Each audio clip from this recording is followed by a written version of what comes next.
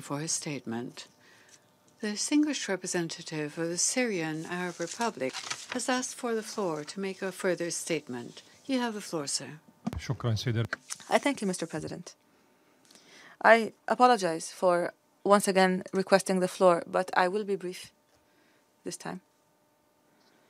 Mr. President, in my statement, I have pointed out the political flaws of the small group and its construction. However, I would like now to point out that there is a moral flaw in this body. Namely, it is the presence of the Saudi regime that is backwards in terms of civilization and in terms of mentality.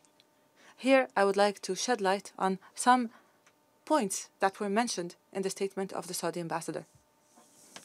First, in his statement, he called for drafting a new constitution for my country.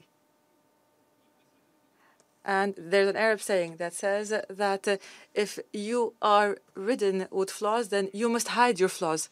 You know that Saudi Arabia has no constitution and has no parliament. It doesn't even have a name for the country. The name of the country belongs to the ruling family. So when you say the Kingdom of Saudi Arabia, it's as if you're saying the Republic of Macron in France, or the Kingdom of Theresa May of Britain, or the United States of Trump. This is the equivalence of the name. The country doesn't even have a name.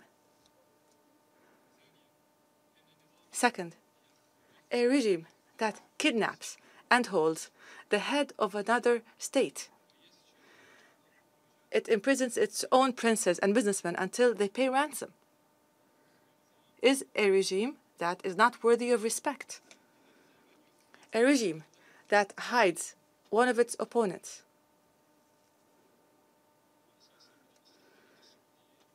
Who was primarily a member of the Saudi intelligence, and he worked for long years in Washington, and he was the right hand of the current Saudi foreign minister. Anyway, a regime that would kidnap a Saudi opponent. His name is Khashoggi. I'm sure nobody's heard of him. I'm sure that you haven't heard this name before. Holds this man at its consulate in Istanbul. And nobody knows what has become of this man. This is a regime that cannot speak of legality and of the pain of others, because the stench of these actions surrounds this regime. Third, the Saudi ambassador spoke of a will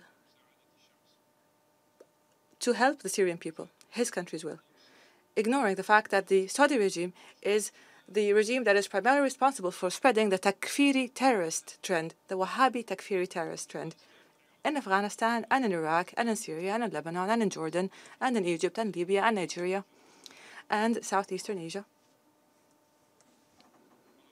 Fourth,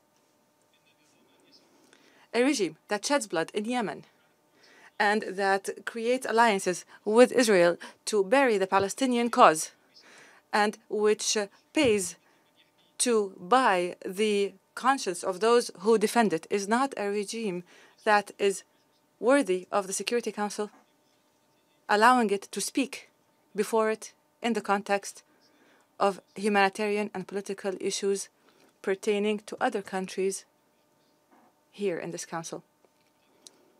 The list goes on, but I will stop at this point, Mr. President. Thank you. I thank the distinguished representative of Syria for